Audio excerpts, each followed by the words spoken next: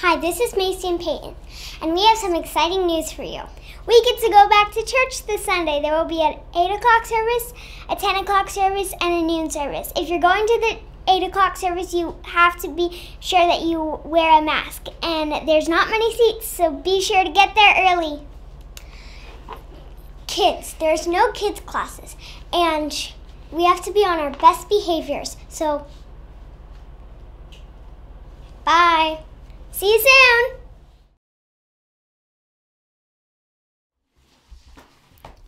Hey, Open Door family, it is Tom Kuiper with me, Caleb Lynch here, and we wanted to give you kind of our final COVID update before we return back to church, and we are returning back to church this Sunday, and so we've got a bunch of information to give you. You already heard a little bit from my cute granddaughters. The cutest granddaughters. Yeah. Agree, I think so. No, but we want to go through a couple of things, so hang in there with us. We want to make sure you totally understand what to expect before you show up this Sunday morning. So the first thing, let's just get it out of the way. 8 o'clock, 10 o'clock, and noon. 8 o'clock, 10 o'clock, and noon. Those are our service times. If you can make it to the noon, that would be huge. We think that's going to be the one that's least attended, and the other ones are going to be packed. And so if you can make it to the noon, that would be awesome. We will still be providing an online service, and we still will be doing our courtyard. The courtyard, we're going to actually do a couple different times. We're going to do it before our 10 o'clock and before our noon. So at 9:40 and 11:40, if you want to tune in on YouTube Live, you can actually watch our courtyard. It'll be a live courtyard this time of our actual courtyard.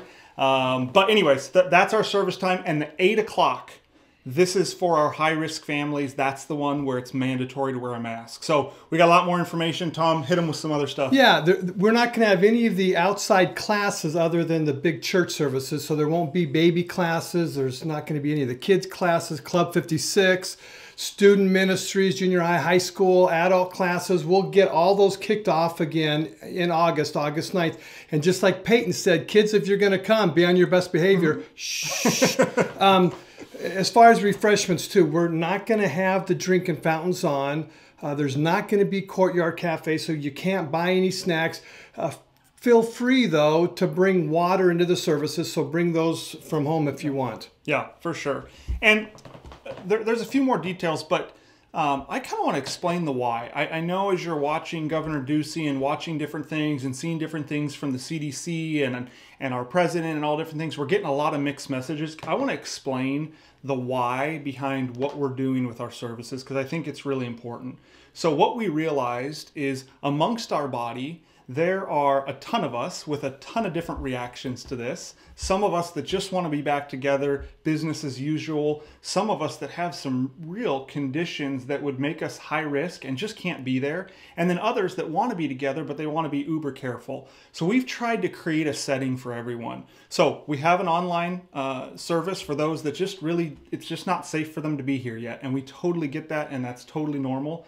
We have a service for those that do want to gather, do want to see their friends, do want to worship together in a sanctuary, but really are not yet ready or feel comfortable even without a mask on or without others wearing masks. So we've created that setting as well. And then the final one, we have some services for those that are ready to feel a little bit more back to normal. And so we want to create that opportunity for everyone. We know that for some, the most loving thing that we could do would be to provide an online atmosphere for them. For some, the most loving thing we could do to have a really clean and safe environment. For some, the most loving thing we could do would be to have an environment that feels a lot like what they were used to. So that's kind of the why behind it. Obviously, we're taking precautions with everything, but that's really the why. Yeah, and talking about the precautions, we're going to be really careful about keeping everything clean. The bathrooms are going to be open.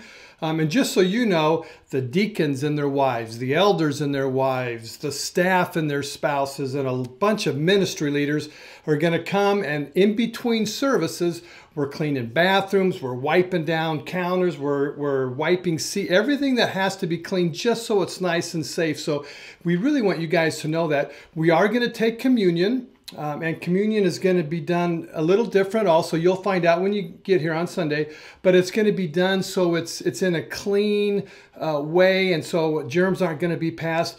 We have talked as a staff a lot about this first Sunday, and we're taking every precaution that we can think of. I know Caleb has talked with other pastors and churches, so we're really ready to kick this off on Sunday, and it's going to be clean for you. Yeah, absolutely. And just a couple final things. When you show up, there's going to be a couple things you'll notice right away. The first one is we're not going to let you into the sanctuary until the start time.